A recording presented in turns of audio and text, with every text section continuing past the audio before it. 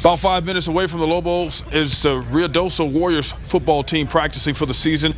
They compete in the same district with two-time defending AAA champion Lovington and Portales. Now, despite the tough district, the Warriors are excited about 2011 with 9 returning starters. Quarterback Sam Williams and center Warren McCracken are in that group.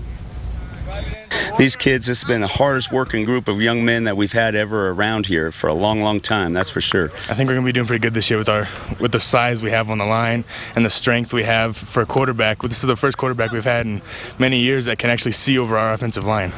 It means he's tall like Dean Staley. Warriors open the season by hosting Cobrae on the 26th.